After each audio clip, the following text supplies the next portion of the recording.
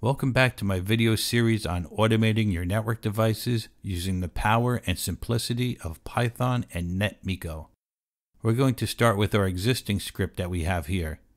Currently, it runs a single command against multiple devices that have been read in from an input file called devices.json. We want to expand this script to read in a list of commands from a file and run those commands against multiple devices. We also want to modify the script so that we can specify our input files at the command line, such that we can call the script and give a file name for our list of commands and another file name for our list of devices. So let's get started. I went ahead and created two new files. Here are my router commands, or commands I would run against my layer 3 devices, and here are my switch commands. These are commands that are more appropriate for my layer 2 devices. I've also divided our set of devices by the same categories. Here are the set of routers in the routers.json file and the switches in the switches.json file. So when we run our script, we can have it run the router commands against our layer 3 devices and then use the same script to run our switch commands against our layer 2 devices.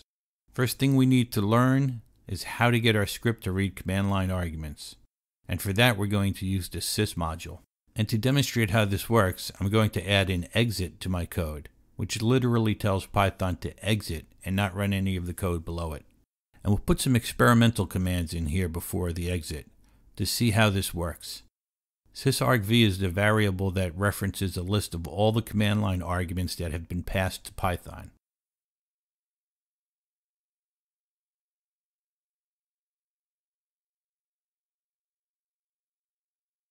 Let's go ahead and save that.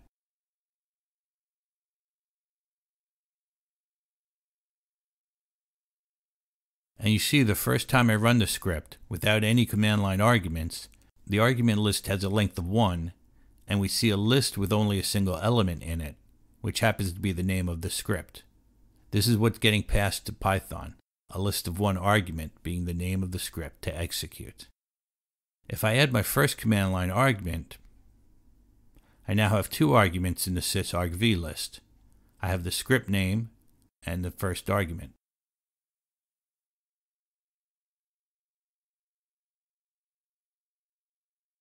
And so on. We now have a list with 3 arguments: script name, first argument, second argument.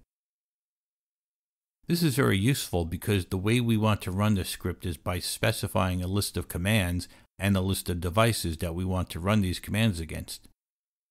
So our list of commands is going to be sysargv1, and our devices will be sysargv2, since the script name is at index 0. And we'll need to verify that we have at least 3 elements in sysargv.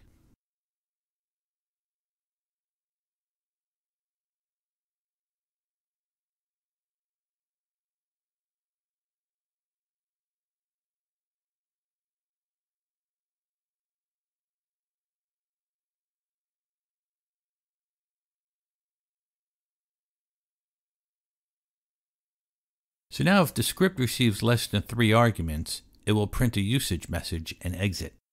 Otherwise, it should continue running. Let's verify that. Excellent. It printed our usage statement as we expected. Let's copy this line.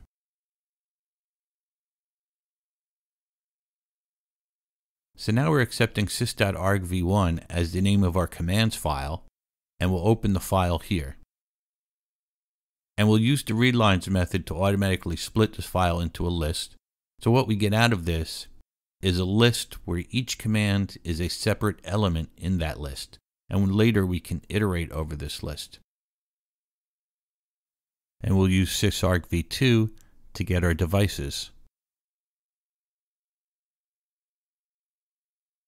Since these will be temporary lines of code, purely intended for verifying the functionality, I like to add these ugly hash marks to remind me to rip these out later. Let's test this. We know it exits if I don't supply enough arguments.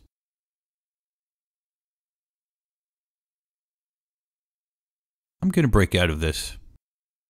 I used the Control-C keystroke to break out of this. I want to point out that here we see the commands, and we see that each command is its own element in this list. And now we see we have a list of devices, where each device in the list is represented by a dictionary. Notice that when I hit Control-C, we got a traceback, which is just ugly. It's saying there was a keyboard interrupt, and that's why it stopped running the script. I know. I hit the Control-C, and I don't need to see it dump all this rubbish on the screen. So I have a fix for that. What I'm going to do is cut and paste some code into here. First, I'm importing the signal module, which lets me capture and handle signals passed from the operating system. SIGINT captures our Control-C keystroke, and this one is intended to handle a broken pipe. So if we're piping the output of the script into some utility, such as head would send a signal back to the program that is sending the data, which is our script, telling our script that it's had enough and it won't take anymore. That will create an I/O error traceback, which we also want to avoid. So now when our script sees one of these signals, it's going to silently exit.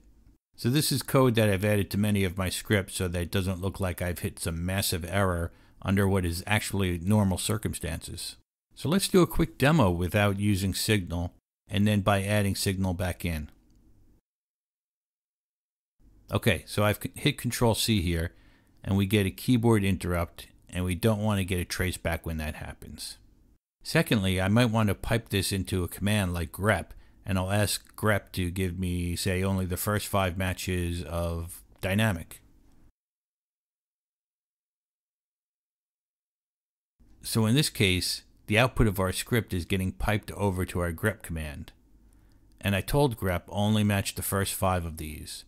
I don't want to see any more than that. And when grep completed, it sends a message back up the pipe telling our script that it's not listening anymore.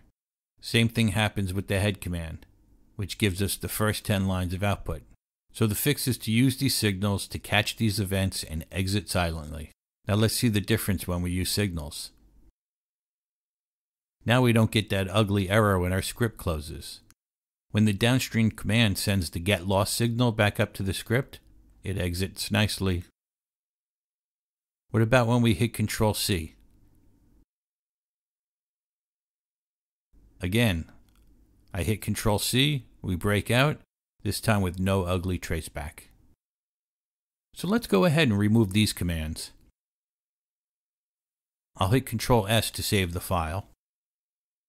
And of course, we have these commands here, but we're not doing anything with them. So once we've created a connection to our device, we'll want to run our commands. So it's simple enough to add a for loop to iterate over the commands, assigning each one to command, and we'll send the command to our connected device. But let's add a little more here.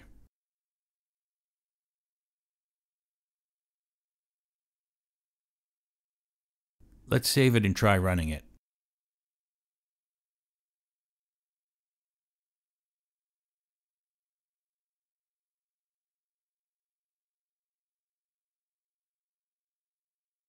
Okay, that worked quite nicely.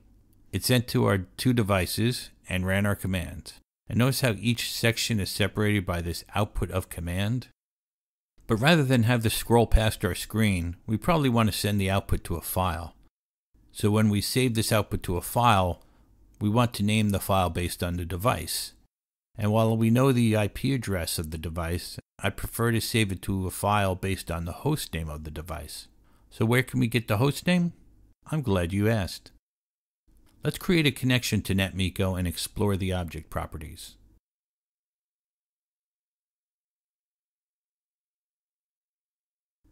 Alright, here's our connection. I know the prompt on my routers is the device host name, so let's see where Netmiko keeps the prompt. I believe base prompt is the attribute that includes the host name. It's class string. Let's see what it is.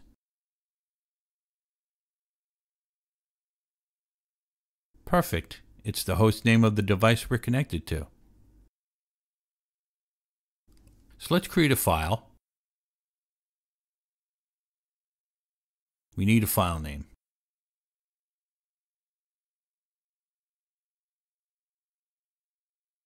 We need to open it with the right access.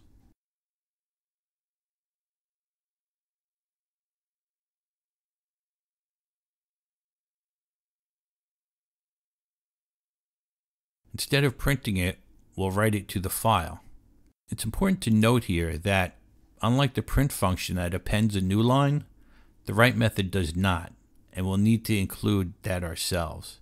By adding 2 new lines, we get a second blank line after this. Let's save that and test it.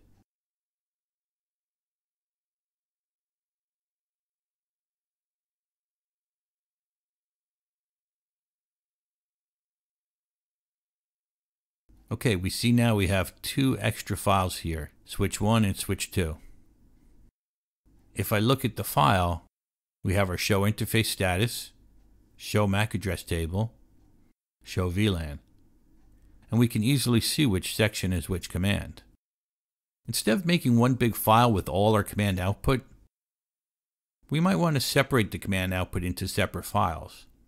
For example, if we wanted a script to go through this and parse the data, it would first need to separate each section, which is doable, but maybe not ideal.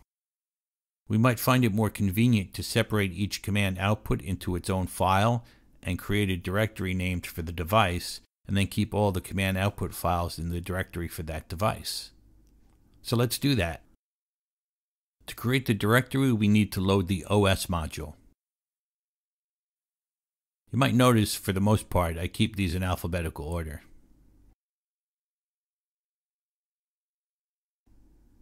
We want to create a directory with the base prompt name. Let's store that in new dir.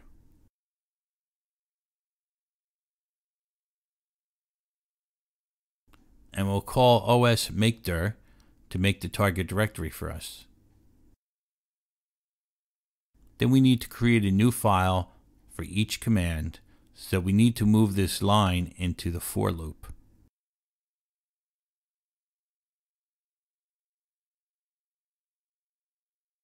So for the file name, I'm going to base it on the command, and I'll use replace, which is a string method.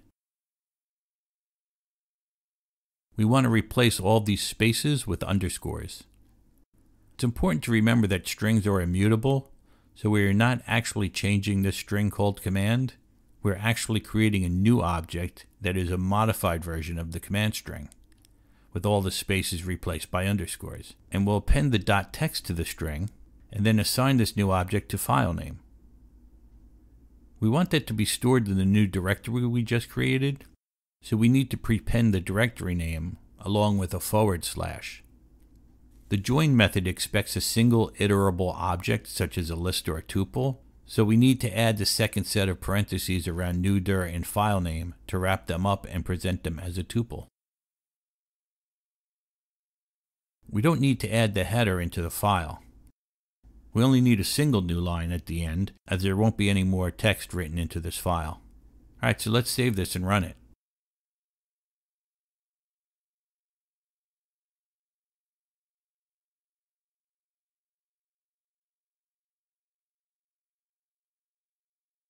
Now you see we have 2 directories, and each has some files in it, one file for every command we ran.